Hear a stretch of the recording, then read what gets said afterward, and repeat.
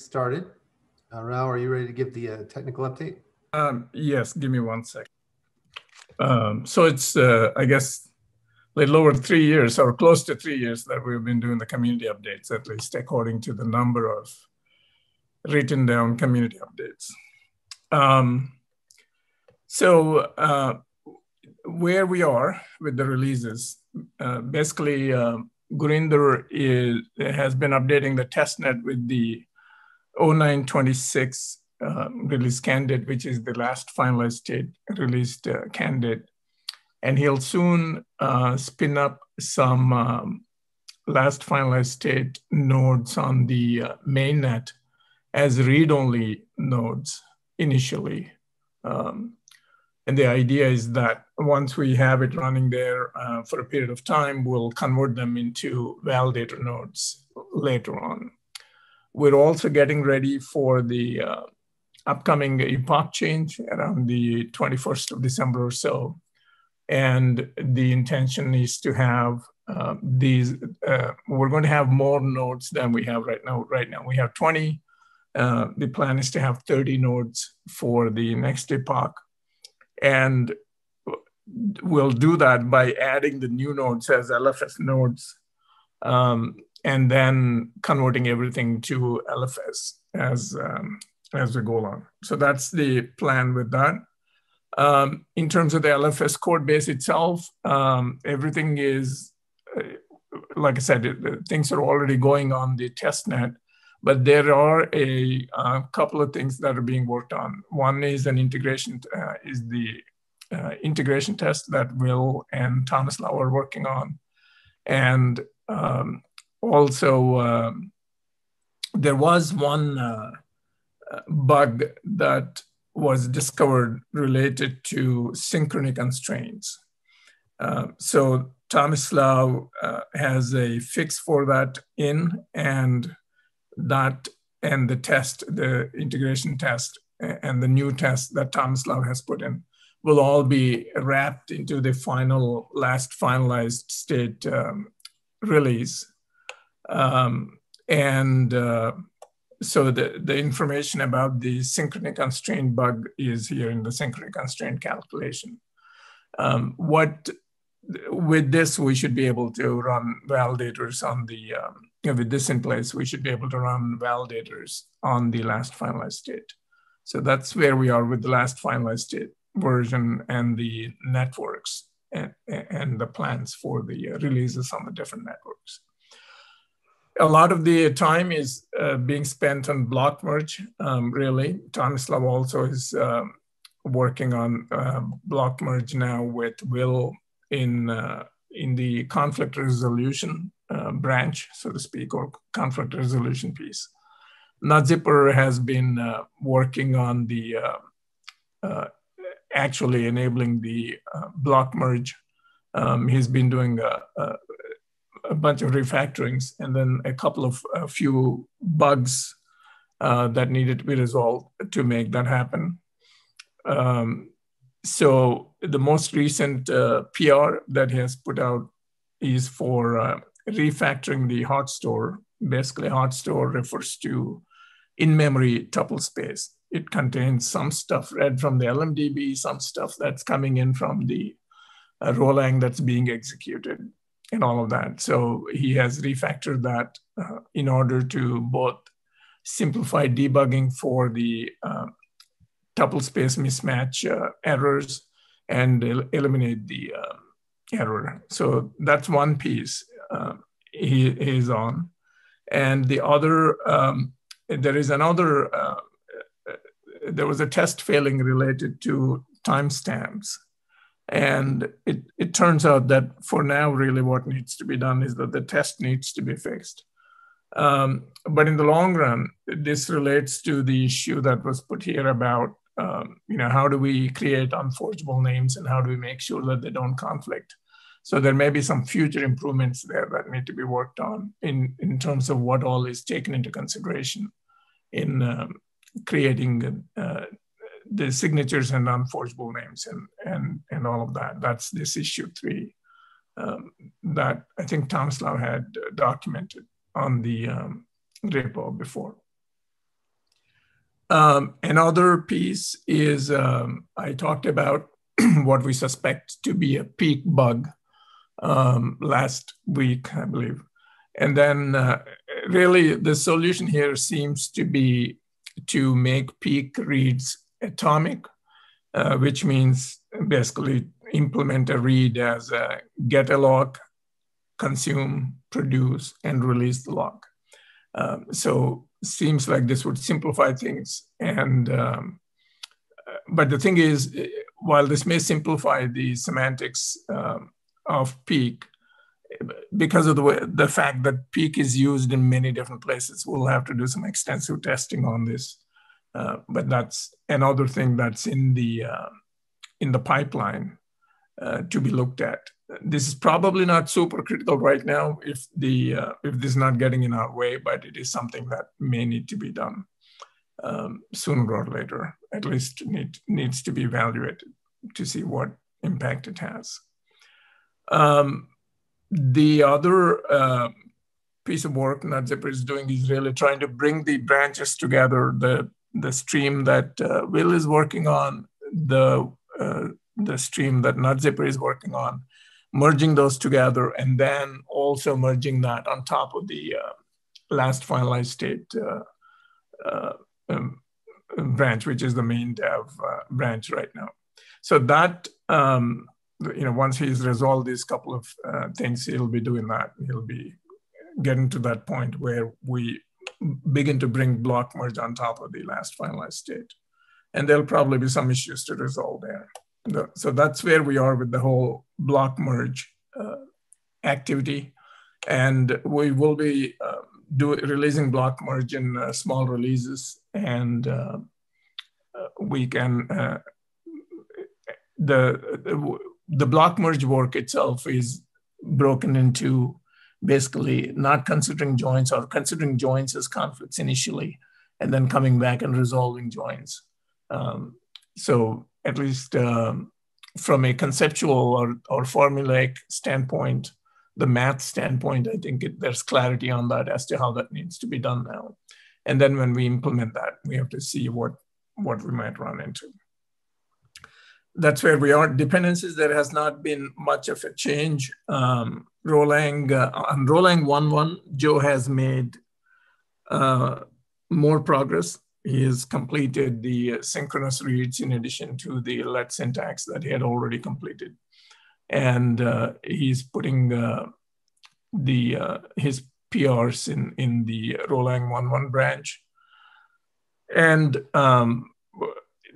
Greg is thinking that it would be beneficial if you focus on completing the syntax surface first and then do the implementation. So I think Joe is going to be moving in that direction. And when something is ready with Rolang 1.1, we'll again have a release candidate that the community at large can test and play with.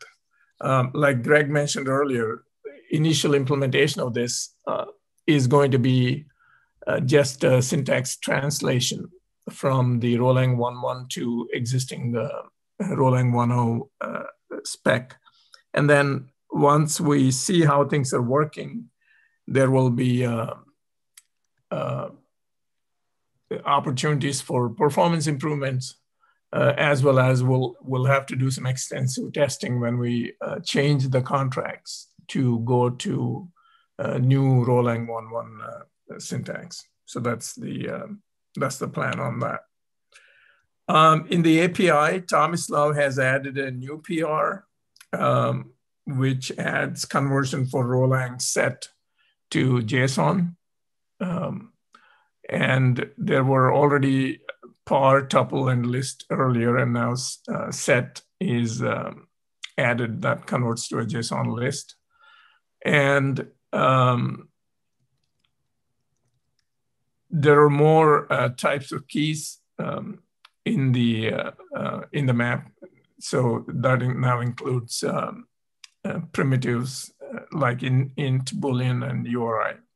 So they are converted to string representation, and then unforgeable names converted into hex string. So that's kind of a nice addition to the API.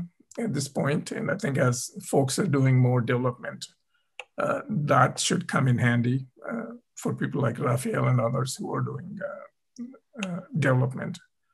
That's the change on the API. Let me see if there's anything else major that I need to cover here. I already talked about what the work that Gurinder is doing on the getting ready for the next epoch and adding new servers. And in there, what we're doing is IBM has a couple of different, there's the legacy and there's the VPC, I guess a couple of different kinds of VPC. So we're noticing quite a bit of performance difference, especially around disk I/O in the different regions and different environments that IBM has. So Gurinder is trying to resolve all of that and try to figure out what's the optimal combination for us to be running in terms of which regions and what kind of machines to be able to keep things on a stable basis so we don't run into this disk I/O. The plan is to run multiple nodes on sort of a bigger machine, and not just CPU and memory, but also disk I/O becomes a bottleneck when we do that. So we're kind of we're experimenting with different combinations, and that will take a few days to really learn what works and what is becoming the biggest gating factor for us. And then, of course, there's also the size of the disk itself, just from the standpoint of how much data you can hold there if you're running multiple nodes. So there are at least those 4 parameters: CPU, memory, disk size, and disk I/O that we have to contend with as we do this migration to multiple nodes on a machine. So, and then once we have block merging, because of its behavior, there'll be a lot more variability there, meaning basically the CPU memory at least will get used up a lot, probably also the disk I/O, all of that. So we need to look at that pre-block merge and post-block merge, what it'll be. So that's kind of the work that Gurinder is focused on. So that, I think, is all I have to say. Are there any questions on anything that I have said so far?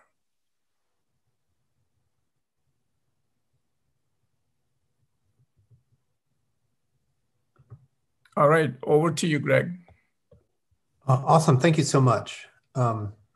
Yeah, I just wanted to reiterate that the algorithm I described last week is the algorithm that we're going for with the block merge. So if you need a refresher, just go back to last week's discussion and you'll see that it's a very simple algorithm to do the block merge, and we have an advantage because of Rolang, because we don't have to recompute things in order to do the merge.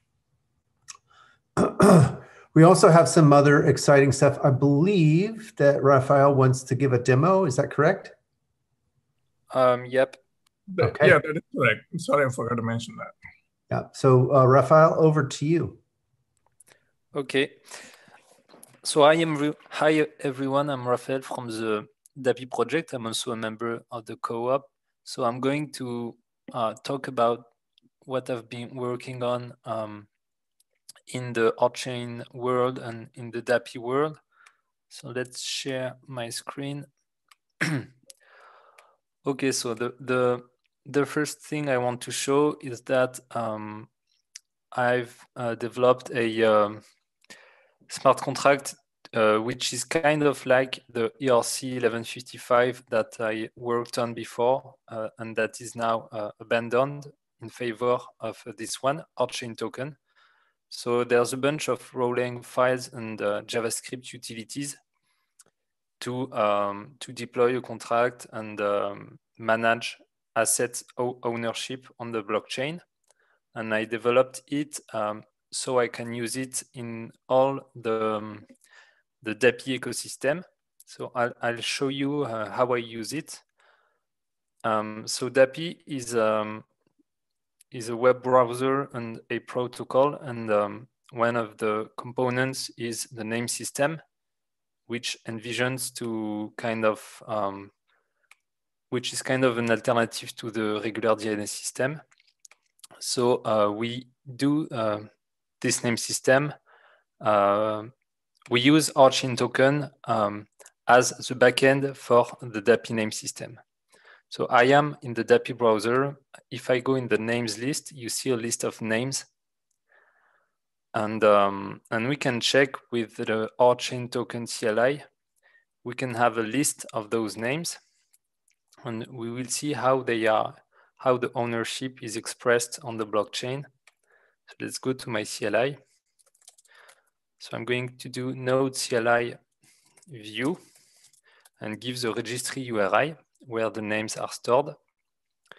And this command should output the list of all the bags in the RChain token contract.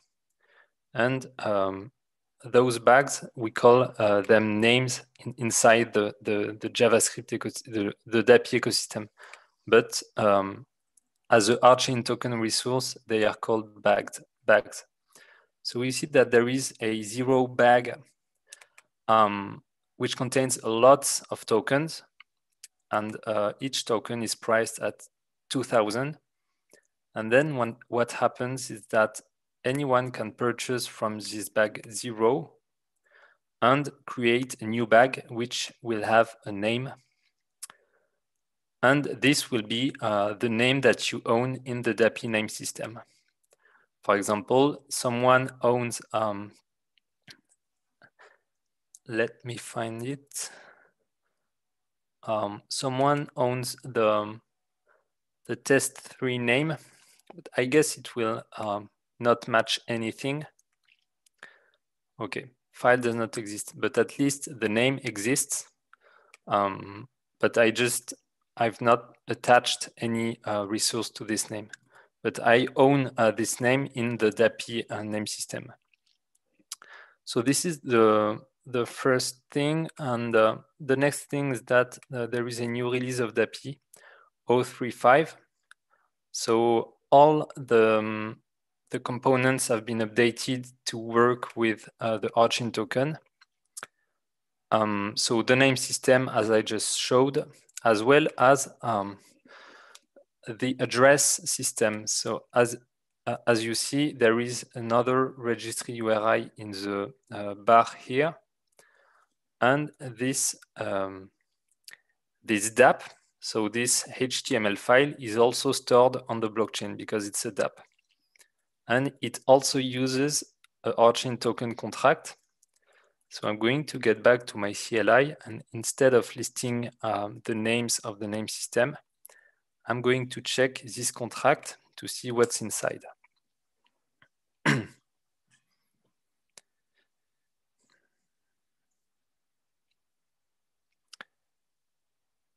So, okay. As I explained, I think in previous presentations, this what you see on this screen is a DAP. So you can click it to see decentralized application. It means that all the things that you see are stored on the RChain blockchain. And this precise DAP is kind of a fun application to raise funds. So you can create a canvas like this one, and anyone will be able to purchase specific cell and give a color.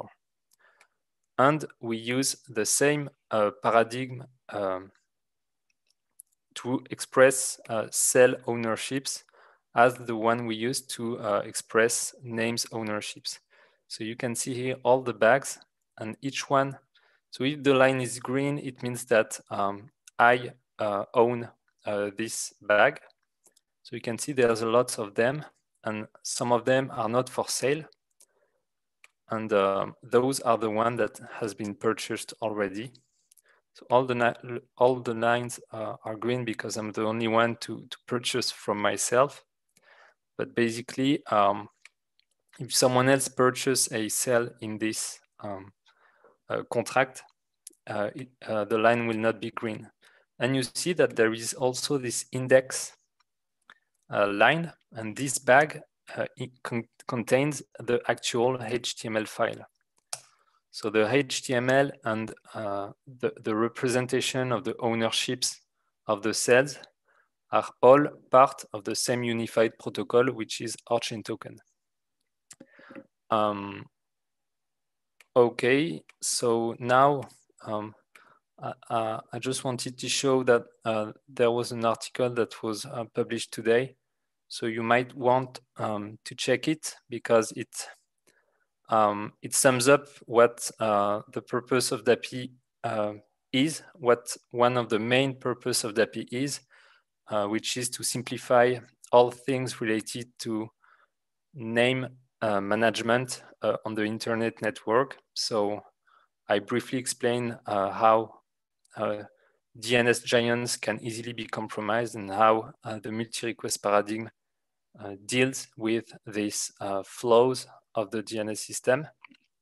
And I also wanted to show a cool feature of DAPI. So I just showed you a DAP on DAPI, but you can also link internet servers to the name system. And I'm going to show you an example of how easy it is to get a website from the DNS system to DAPI. So I'm just going to check the New York Times website, okay? Then I'm going to copy just nytimes.com, and since DAPI is an alternative to the DNS, you have to register. Can this go escape? Okay, so never mind. So you have to register a name outside the DNS system, which means in the DAPI name system. So I'm going just to register this New York Times in DAPI. So I'm going to call it nytimes 2 because I think the one is already taken. So it's an IP application, it's not a DAP. And I have to reference the servers that must be hit when people browse this website on DAPI. So it retrieved the IP address as well as the SSL certificate because DAPI only does encrypted communications. And then it will be called nytimes2 on the DAPI name system. So I'm going to hit add local name. And then I should be able to instantly browse this website on the DAPI name system. So as you see, it appears images are not appearing because they are stored on another server. So this is a security feature on DAPI, but it's not worth explaining it now. And yes, I think that's all I wanted to show. Thanks very much. That's very nice. That's really cool. That's super, super awesome. Wow. You've done a lot of great work. Yeah. Are you comfortable also giving a demo that you gave this morning to the physicians? Yep. I'll have to start my local R node. Okay, while you do that, we'll have Daryl give the week in review, and then you can give that demo. Okay. Awesome. Daryl, are you ready? Yeah, I'm ready. And I just posted the link to Raphael's Medium article in the chat. If anybody wants to check that out, it's there. Okay, so here's the week in review for Thursday the 10th to today the 16th. On Thursday in the governance committee call, the governance committee discussed various scenarios in entertaining a Rev and Dazzle token sale. We considered a pay-to-play type of application as proof of utility for the Dazzle token. And finally, we discussed how to manage privacy on a public blockchain. At 11 on Thursday in the DApp Developer Working Group, issues were resolved involving running a standalone RChain network for development and testing. On Friday at the Climate Coordination Call, we discussed ways in which the climate crisis impacts human health, New Zealand's declaration of a climate emergency, Steve Ross Talbot demonstrated an eco passport, and we talked about Steve Wozniak's E-Force and the birth of the decarbonization economic boom. On Monday, on the Casper stand-up call, this week's Casper stand-up covered the Yoneda lemma. I hope I pronounced that right. It's typically called Yoneda, but yeah. Yoneda lemma, okay. At 10 on Monday in the RDev member group co-op planning, they discussed legal issues and expense. On Tuesday in the RChain education call, they investigated issues with template fields not being initialized in Liquid Democracy interface and debugging JavaScript in the browser.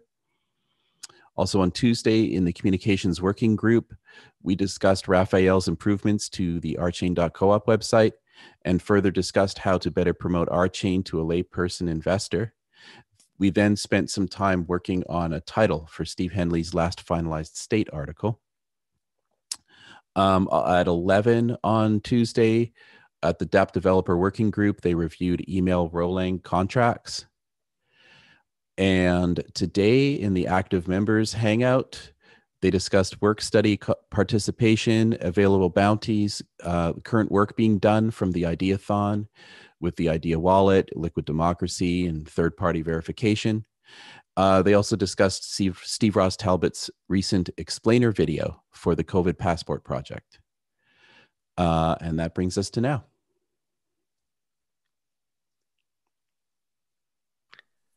Thank you, Okay, Daryl. so Questions? Are you ready, Raphael? Go ahead. yes. So I'm going to, since Darry just mentioned COVID passport, so I'm going to present what we've been working on with Theo. So you can see it as a more generic application than just COVID passport. Basically, so it uses only RChain blockchain as a platform on which we store and transmit files. So I'm going to get back to the login page. So this is the application displayed as a mobile application. So you log in by inputting your registry URI, your address, and also a private key. So you'll be able to upload documents. And the idea is that this application makes it possible for two parties to interact one with another and end up with a document that is signed by both parties and that can be presented to various authorities like airport or border patrol or stuff like that. So I'm going to upload a new document. I'm going to call it ID or anything. So it should work with PDF as well as images. I'm going to use for simplicity, I'm going to use just a small image. So I'm going to hit upload. And the goal is that those operations should be a ping pong between two parties. I'm going to demonstrate just with one identity, but usually, since you want signatures from both parties on the files, two people have to perform the operations that I will show just with one identity. So let me check the Arnett logs. Okay, so we see that the file should have been created. Okay, so we see this ID file. So when we consult this file, we see that there is one signature on the file. It means that whoever this public key matches to in the real world, we have the cryptographic proof that this identity agrees or kind of asserts this document. And then, so this could be a doctor or any kind of certificate issuer authority. And then, so when the doctor has uploaded a file on your space, on your reserved space, and then since you want to, since you agree on what's been signed, you're going to sign again. And this will add a new layer of signature upon the first one.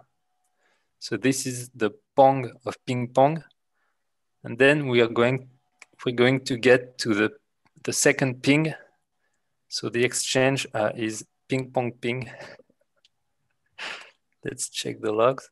Okay, so a second file should have been created. We will see that it includes 2 signatures. Okay. Okay, so the initial authority signed the document, and I also signed it as well. And then the point is that it should get back to the initial authority for final signature. So, I'm hitting this button as Alice, but it should be doctor, then Alice, and then doctor again. And then we just have to reload to see the final document that includes 3 levels of signature and can be considered as entirely cryptographically agreed by both parties. Okay, so this document is on the blockchain. So now there are 3 instead of just 1 at the beginning. And each one of them has an additional layer of signature. And the final one is this one. It contains 3 signatures. And this is a document that you want to present if you want to assert that a specific authority has agreed to something about you. So this could be a COVID PDF document saying that you received the vaccine. It could also be something about allergies. It could be also something maybe not related to the medical world. And but that's it for the technical demo. Maybe Greg, you want to talk about it a little bit further. Yes, thank you very much. That was great. I really appreciate you giving that. So let's just go through the flow in the context of the COVID wallet. So the idea is that the healthcare provider and Alice are meeting face-to-face because Alice is about to receive a vaccine.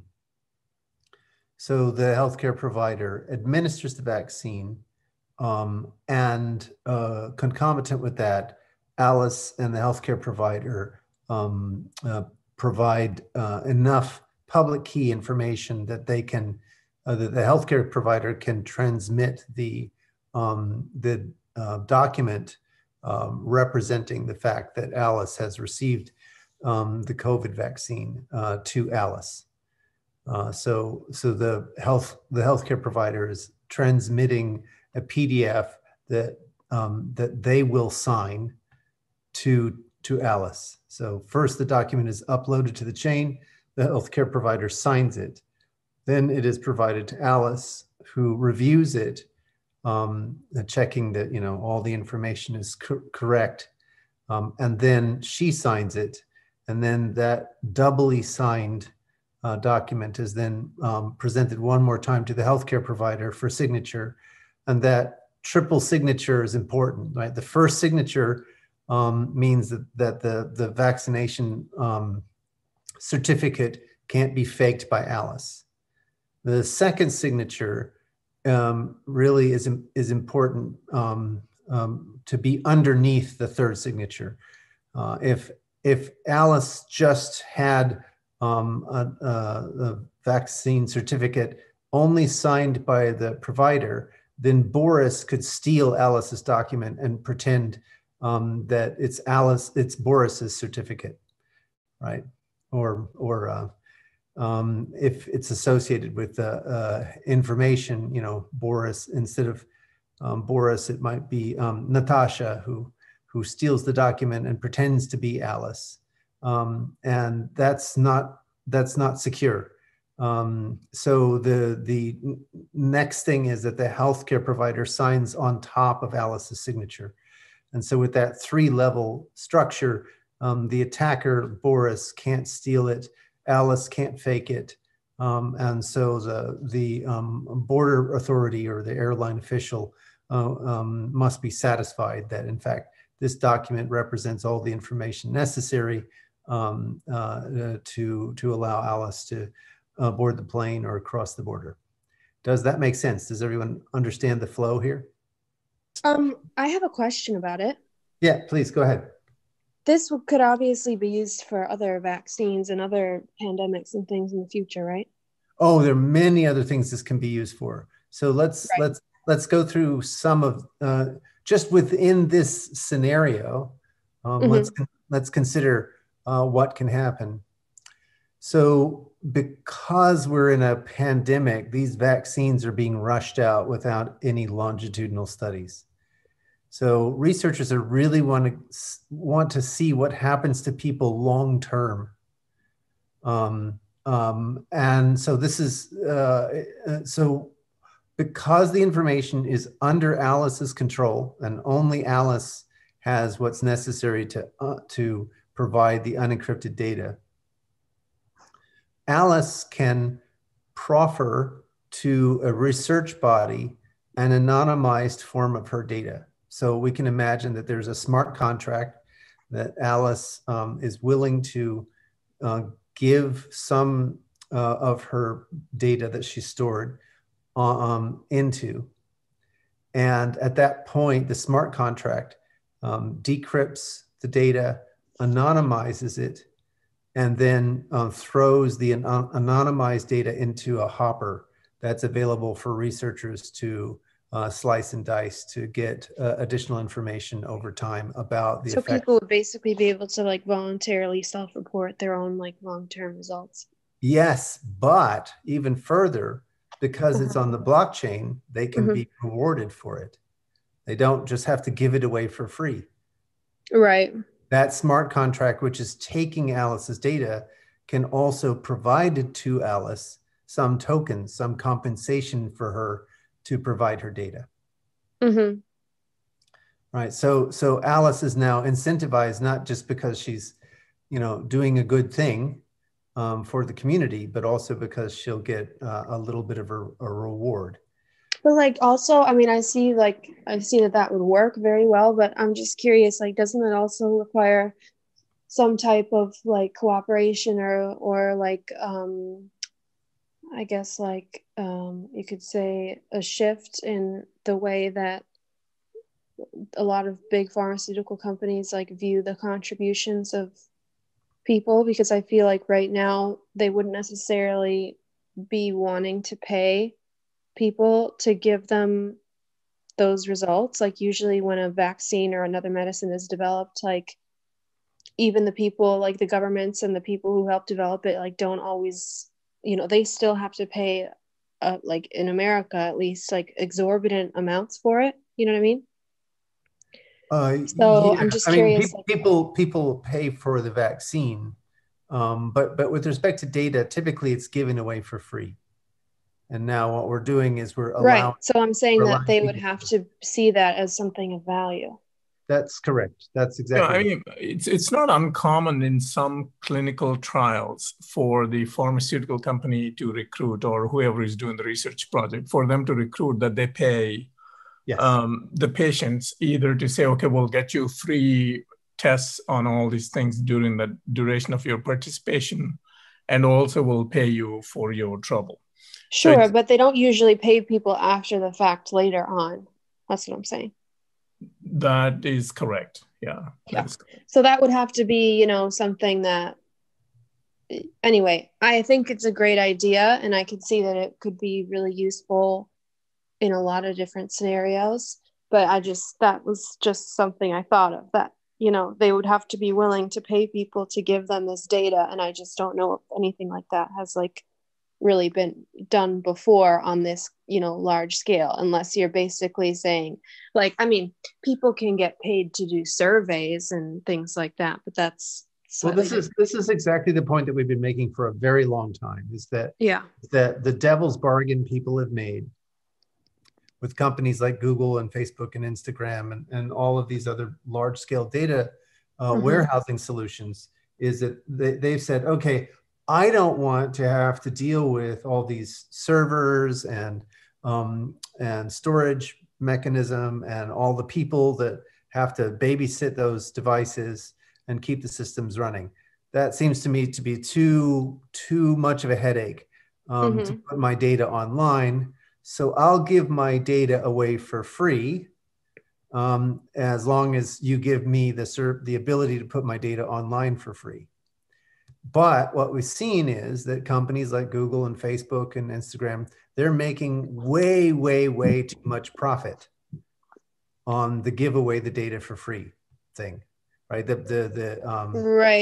Right. The balance point is way too far off. So, well, I think also what's even more shocking is not just how profitable they are, but the level of control with which they have over our lives is, I think, even more. Again, my argument is that if you look at the way people are behaving, they don't pay a lot of attention to that, right? Like they wouldn't necessarily know. When Snowden released the information that he did about Project Prism, the people's first response was to joke about it on Facebook. If they really understood what Snowden was saying, they'd get off Facebook, but that's not what happened, right? So the argument is that I think people will begin to get better personal privacy and security if they're economically motivated to do so. Yeah, I agree with that. Right. So that's what we're saying is. But does that mean that every user needs to engage in some kind of a deal like this where they're providing data at some sort of a cost? No. Again, the point is that it can all be mediated by smart contracts. So users can come together in co-ops or groups or, Right. But I'm saying everybody that uses the platform need to be in that kind of an arrangement in some shape or form, or is it enough that only some of them do it? Again, the platform and the solution does not require, right? They could give this away, or it can. I mean, it's going to cost rev to use the solution no matter what, but that rev could be sponsored by the government or as a part of your healthcare premium or any number of ways that can happen. So it's not a requirement that people get compensated for giving up their data, but we believe people should have the right to do that. Right? We're like when you go through a Facebook style solution, you don't have the right. You sign away that right when you sign the agreement to sign up for Facebook. With the blockchain, you have the ability, and therefore you don't have to give up that capability unless you want to. Yeah, I agree. So that's the so again, just participating in downstream research is only one niche. You could also put other kinds of information. You could put proof of insurance in this wallet. Mm-hmm. You could put a driver's license in this wallet. You could put an educational certificate in this wallet. Yeah. So many times I've talked about how when refugees leave their point of origin and land somewhere else, we don't necessarily have any way to prove that they are a doctor or a lawyer or whatever, because they have left in a hurry or they've left under difficult circumstances. If their accreditations, their certificates, and other kinds of recognition are placed in a wallet like this, then it's incontrovertible. They are the only ones with the key, with the access, and so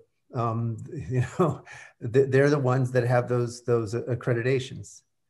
And again, using this kind of triple signing mechanism, a bar association can present, in a digitally signed fashion, Nora's passing of the bar. Nora reviews it, signs it, and then the bar signs it on top of that.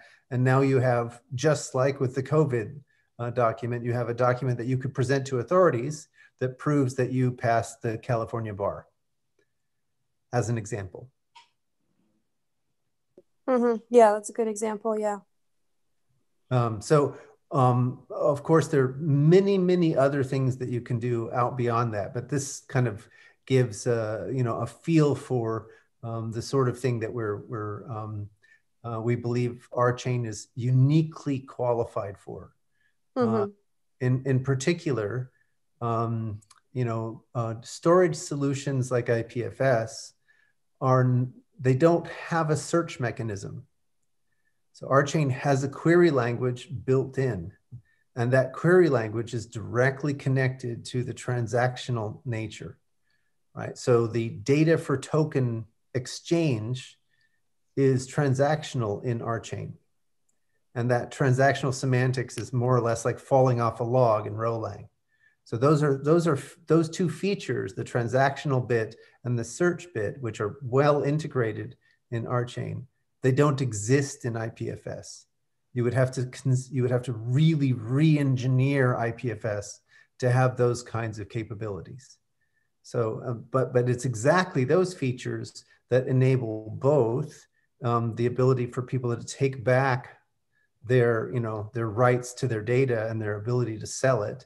And at the same time, it also is what enables researchers to go and query the data, the anonymized data that's on the blockchain. Does that make sense? Yeah, it makes me think. Yeah, and I think that would be an important distinction to draw about the query language. I think that's something people would be interested to know. But sorry, Daryl, go ahead. Oh, I was just thinking about, how to, at some point in time, then perhaps those who are using IPFS for their various purposes would want to port over to something like RChain. Yeah, I think the more we start to illustrate these use case patterns, I think the more people will start to say, oh, I really want to be building on RChain. I mean, another way to think about it is, again, people have made this devil's bargain with these online data providers. And it is perfectly reasonable to say, maintaining a bunch of servers in my basement and babysitting them and doing all the care and feeding and keeping them up to date and, re-architecting it every 2.5 years, which is what Google and Facebook are doing. That's a lot of hassle and headache, right? I just want to be able to post pictures of Thanksgiving dinner. Thank you very much. But with the blockchain solution, and in particular with RChain, people continue to get that headache-free experience. So Alice can just put something up on the blockchain and she doesn't know where it's stored and she doesn't care where it's stored, right? And because she knows that it's not behind a firewall that belongs to Google or Facebook or the US government. It is decentralized and distributed. That data doesn't sit any specific place. And if someone for example, some jurisdiction says, all right, RChain is illegal here, then, for each one of those servers that are being taken down in that jurisdiction, 2 more spring up in 5 other jurisdictions. So the decentralization, again, means that she has this, again, headache-free experience. And at the same time, because it's wedded to a blockchain, she then has the ability to exchange it for compensation. So she gets the best of both worlds, right? She's able to not have to have all of the problems and the pains of maintaining, an in-home data storage solution. And at the same time, she also doesn't have to give up all the value that is associated with her data.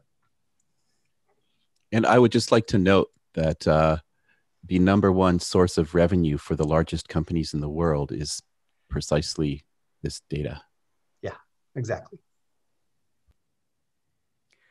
I wanted to ask, I had a question regarding finalized state and the COVID identity passport. So, say, I have the passport, I'm registered, and I have a vaccination. It's recorded onto blockchain. And then, 2 years from now, that block where this information is stored, it's now an old block. Now, with last finalized state, the blockchain is trimmed away. Old blocks get removed. Would my block with my information be removed, or is it somewhere else, perhaps in RSpace or somewhere? So it's a good question. So the simplest answer is that state is not tied to blocks. State is tied to the sort of the network of addresses that point to addresses. And so when you go last finalized state, as long as your information is still being utilized by some smart contract, then it's not going to be trimmed away.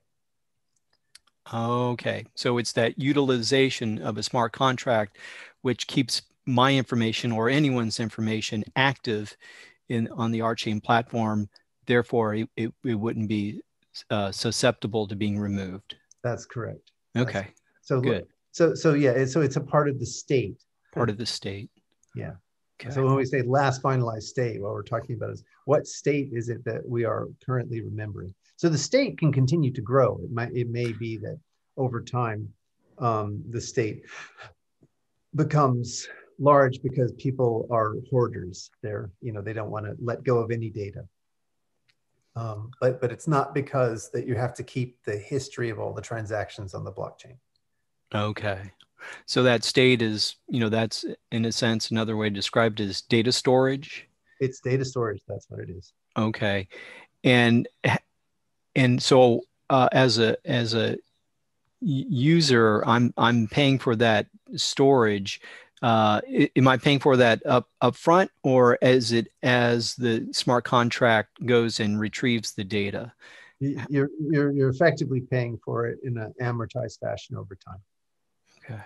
Right. That's why Ethereum, for example, Ethereum's model just won't work for these. Like one of the things we pointed out with our song is if you tried to store audio data on Ethereum, you end up paying, I don't know, $1 million to store a 3-minute song. Right, because with Ethereum, you're paying for that data storage up front over the life of that storage. So, yeah. But we're doing it differently. Okay. Yeah, that's correct. So it's amortized on the back end. Now, there's still tons of work that we want to do to make that data amortization another economic instrument, right? Okay. So there's all kinds of strategies around, if I pay more upfront, can I get a discount? Those kinds of things. Okay. And you want to be able to have a give and take on that. Okay. Yeah. Well, yeah, this explanation actually answers a lot of questions that I've had. So thank you. No, thanks for the question. Very good. Okay. Any other questions or comments?